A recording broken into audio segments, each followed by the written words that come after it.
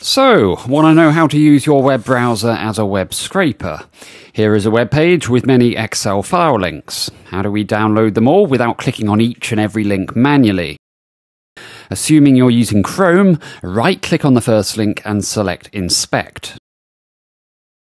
Take a region-specific screenshot of the page, including the HTML markup showing the anchor element.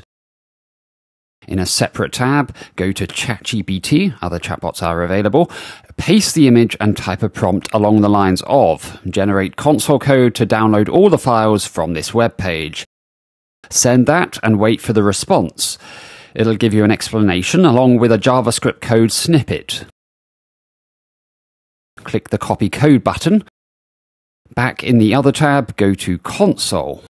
Oh, before you paste, make sure in the Chrome settings you have this option switched off, otherwise you will be bombarded with save pop-ups. Now paste the code in and run it. Oops, there's a security warning, so type allow pasting and try again. That works this time, and if you go to your Downloads folder, you'll see the files stacking up in real time before eventually landing on a grand total of 142. The great thing is, there was barely any hand or finger work involved to achieve this.